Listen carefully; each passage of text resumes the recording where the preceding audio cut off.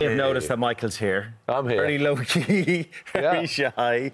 But the director of the show, Michael, which is great, because we've never seen you in that guise before. So tell us about it. Tell us the story. Well, I mean, everything, all this, even me being here, has all come from TikTok, and we'll maybe talk about that in a sec. And this came along, and they were getting up. They were going to open in London 2 weeks ago, which we did, and do it for a limited run. And it's a brand new play, and Jordan Conway wrote it, and his dad, John, directed it, and they were struggling with a bit of it and asked me to come in and have a look at it. Is this the first time you've co-directed anything? Or... Yeah, they are. Yeah, really? I've never directed anything. Yeah, I just wing. I do it like my career. I just wing it. So, I mean, I can do scripted stuff like you just did, but I prefer to, you know. All right. Yeah. No, well, I'm not criticising it. That's what you want to say. And then Michael Barrymore giving it. People are sitting home, they're not interested in that. They just want to get on with it. OK, do you want me to come in? I'll do a bit of direction. Who's directing? Would you like to get upstairs? You need to direct you personally. Really? You see, that's what I do with them. I loved it. They've been amazing. Honestly, it's a raw... It's got something about it, you know, one of those shows. I'm glad to have some input. Can I ask, with all this in mind and what we've just learnt about you, what were you like to produce and direct when you had your TV shows? You must have been but you must have been a nightmare. Did you listen to anyone when you were on telly? Yeah, or did you just do your own thing? No. Everybody needs a format. Every show I ever had a format. This has. And what I do is deconstruct it. So that it just looks like it's just performance, drama, anything you do. This, what you do, should just be seamless. You know, you shouldn't go up to performance there. If you can be like you are off stage, like you were before the cameras come on, before you two went, Michael Barrymore's coming in. We're terrified. You just talk like that. We're terrified of what you're going to turn around and say, hello, Doc. Hello. Oh, that's a change. How are you doing, you know? Yeah, well, we do that like that most of the time, but when you're sitting there terrifying, you know, us... No, I'm not telling you how to do it. It works. Is that the approach? It works for me. Is that the approach you took with this show? Yeah, I mean, the scripts, it's changed a lot, and I've just brought it down. You know, when they put the gags in, which I have in this show, and it's a brilliant show, and I'm very proud of it, and there's 8 young plays that are amazing, but I just try and say, I don't want to see the gag. I know it's in there. I just want it to come as part of the conversation. Can you talk us through the story, and, like, get the shoulders down. The story, it's about Chaplin and... But we always think Laurel and Hardy, don't what's the other guy? Laurel. I directed it. I can't... Laurel. There you go. Yeah, it's about them. I'm here for you, man. You need me. Oh, cheers, man. I got you. It's about those two and about they met when they were youngsters and before he met Oliver Hardy, the other guy, the big guy. Yeah. These two together, and they fell out, and about Chaplin ending up being so determined to be a star and how he thought he should be, and Stan was a bit more laid back. And it's about all the characters they meet, and his mum was in a mental institution and stuff like that. So Charlie Chaplin left Laurel behind, did he? He found his newfound fame in Hollywood, Charlie Chaplin. He sort of left Laurel behind. Yeah, he did, but then he found it was Oliver Hardy, so he ended up just as big without all the pain that Charlie went, you know. Charlie Chaplin was he said, at the end, he says, like, they're big stars, and I'm just thought of as a communist. Right. Because that brought him down at the time. And what can people expect when they come and see the show? To have a laugh. Oh, it's got a lot of comedy in it. Yeah, I don't know about the story. The story's a loose thing so that we can all do it like this. Yeah. All the guests you have here is excuses to get you through from the beginning to the end of the show. You just want to bring a bit of light. A bit of help from cameraman. Oh, I know his name. All right. You want to bring a bit of light into people's lives. That's the kind of main focus of everything we do, right? Entertainment is about, it's what I've always done, it's about taking you away. If they come in the theatre and forget your troubles and all the crap that we all have to deal with for 2 hours, then it's done its job. You've got to take... It's all about the people as it is at home. And that's what I think a lot of productions, studios have forgot. It's about the people. The people made me, and now we've been reconnected.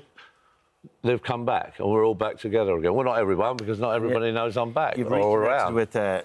You've got reconnected with TikTok, though. Amazing. So talk us through that and how all that happens. If TikTok had been around 20 years ago in the studio, when I was working in the studio, I'd have done TikTok for me. Yeah, because it suits the way I work. As long as you know how to angle it, and it still has rules. You still have to sit by the rules. You can't, you know. And even with those rules, it's very freeing. And it's judged by we got 350 million views in the first year, 400 million in the second year, you know, and it's around the world, you know. So I'm happy. I've never been so busy. I've never been so happy, and it's lovely to connect with you. You, like a lot of people, grew up with me. Yeah. I grew up with you. Yeah, nothing's changed except you've all got bigger. And, and do you know what? I want to thank you because you brought so many laughs to my household. Our favourite show was Strike It Lucky. I'd love to see it back. And you were one of the greatest entertainers. You looked a bit like me when I was younger. Does it? Yeah. I don't reckon. But yeah. It's not a compliment. I wasn't taking it as one. I'm only joking. All right, Barrymore. Really? Oh, look at all them old girls. Yeah. So was this all accidental, Michael? That's not real. Was it people looking back at the old clips of shows? Is that how TikTok kind of started for you? Yeah, well, I had a lot of the master tapes. When I was working in the studio, I had artistic control. They wouldn't give me editorial. Benny Hill, when I met, he said, I really enjoyed the show when I was at Thames. When I started, I thought, wow, it's Benny Hill. He said, make sure you get editorial control when it's your turn. And eventually we did, but they called it artistic control. So I had the master tapes. Right. And then we thought, oh, let's give TikTok a go. Twitter, it's not for entertainment. Instagram's nice for families, and it's not really that medium. But this, and originally it was all, it's for kids, but there's some great creators in there.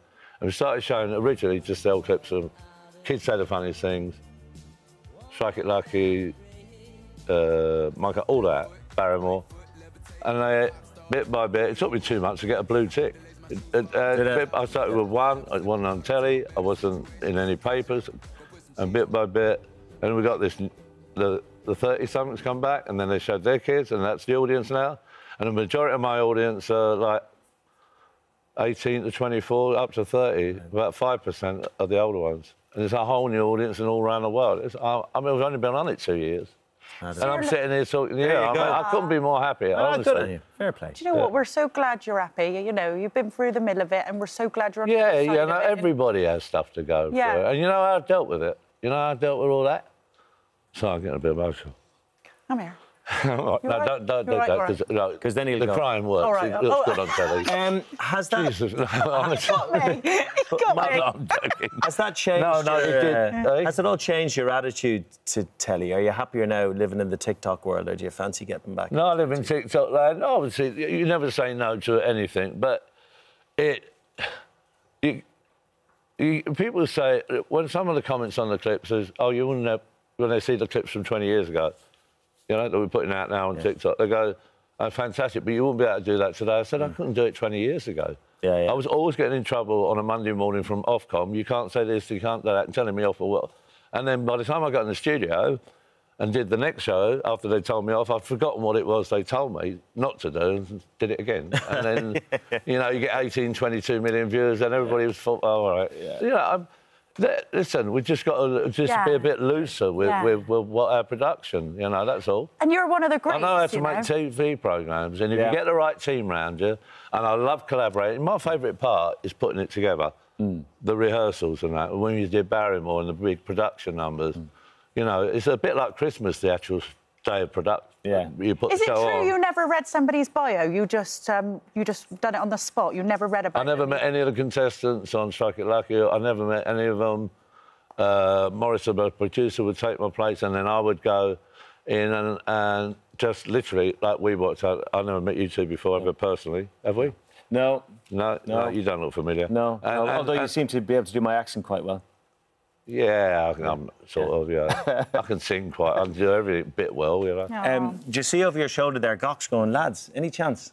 Any chance you come to us? What was that? I didn't hear that. We're coming to you now in a minute. Michael's just telling us some stuff. Don't worry. No, it's fine. I was listening. I was engrossed. I was watching telly. Nice to meet you, Gox. I was hello, darling. How are you? You all right? How are you? Yeah, lovely. I've enjoyed your work. I'm going to come and see the play. Catch you up later. Are you going to come see the play? I'm going to come see the play. I'll come and say that. And also, I'm at every play. I'm doing Peter Pan after. I'm directing Peter Pan after this for the Arenas tour. And then probably next year, around about February, I'll do my first one-man live show. Well, good luck. Good luck with everything. Probably the Albert Hall.